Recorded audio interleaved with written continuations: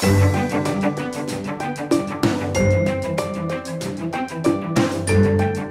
Michael Krigsman, and we are here in Las Vegas at the FinancialForce user event, which is called Community Live 2017. And I'm speaking with RJ Smith, who is the VP of Finance with Venture Technologies. Hey RJ, how are you? I'm good, it's great to be with you. Tell us about Venture. So Venture is a technology reseller. We're a Cisco partner, and we focus on network solutions and cloud solutions in the government, education, and commercial space. So what are you doing with FinancialForce? The primary interactions that I'm placing a lot of value on here is being able to impact the product roadmap, to provide feedback to them about what matters most to our business, and then also getting training and collaborating with them on understanding what we're doing as a business and how that can flow into future versions of the product. Those are the primary reasons why I'm here. RJ, you're the VP of Finance. How do you look at this service economy, and how does this relate to your company? So our revenue models are completely changing within this environment. Customers are demanding solutions that blend tangible, intangible services and different technologies being provided to them in ways that we never imagined before. And so from my perspective in finance, this is really opening up new ways to make sure that we're responding to customer demands and to their requirements as their businesses change and evolve. And how about your margins? So our margins in the traditional hardware and software resale are thinner than they've ever been. But in our professional services and cloud and managed service spaces, we're seeing increased margins because we're able to deploy solutions that are lower cost for our customers and also lower cost for us to deliver. Even at the same time, we're being able to provide hybrid solutions to our customers that simply wouldn't have been possible before. Some of that innovation is being driven by our manufacturer partners, those that are developing the software, and some of that innovation is occurring within our own team who are looking at solutions that may have been delivered a certain way for 10 or 15 years, and now we can deliver in a completely new way and solve problems for customers that they may not have even realized that they had. So you're innovating in your business in response to customer expectations of higher levels of service. That's right. At the same time, parts of your business have lower margins. So you're making investments and juggling efficiency, I'm assuming. And so how do you decide these investment decisions? So there's a prioritization that has to take place. We're basically looking at our business holistically. We're spending a lot more time in the planning process than we did before. As a value-added reseller 15 years ago, you could plan and forecast based upon historical data a lot more easily than you can today.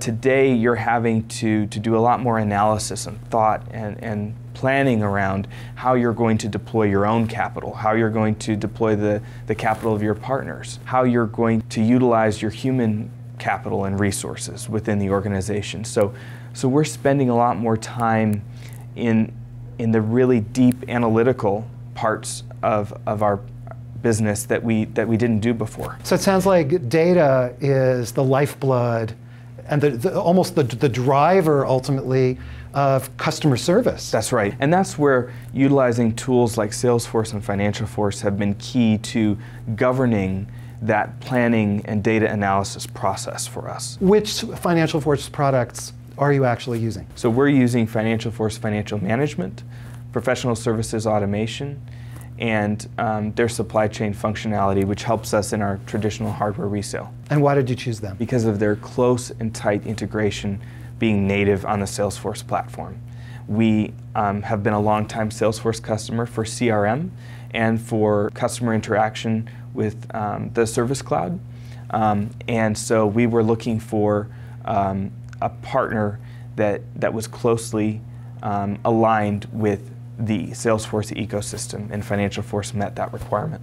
So we now are collecting through the various tools that we have on platform data about our customers that they may not even know about. And so having tool sets that we have allow us to parse out and basically prioritize how we're going to respond to a customer's request, how we're going to propose and respond to opportunities that may exist within the marketplace.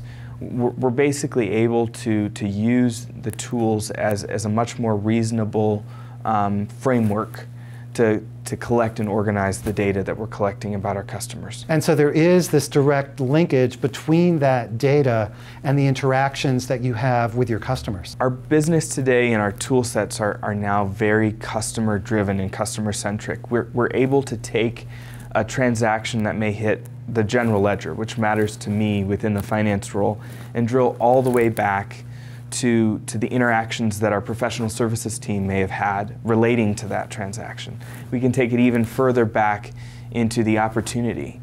So when we're doing our predictive analysis and forecasting on what our business is going to look like in the future, we have a very rich data set to draw from to be able to look at historical data.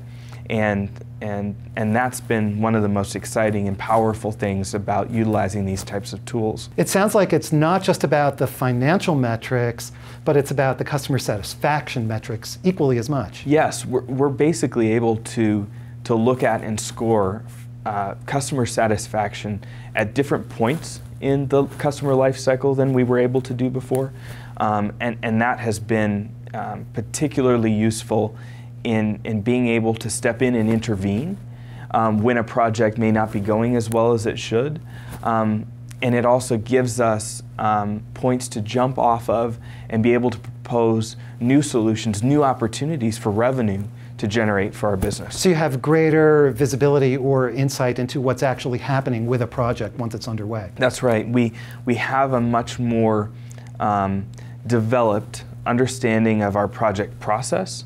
So even though as a Cisco partner, we basically receive a lot of guidance as to how we should be delivering projects, and that ecosystem is well established. But now we're able to do a lot more analysis within the project delivery itself to be able to reach out and respond to changes and issues as they occur within project delivery. Where do you see this all going? So the vision of where we can take it even further is being able to do much more rigorous analysis around our future forecasting. So today we've got all this data and we're able to do so much analysis on it, but a lot of times that's human analysis of the data.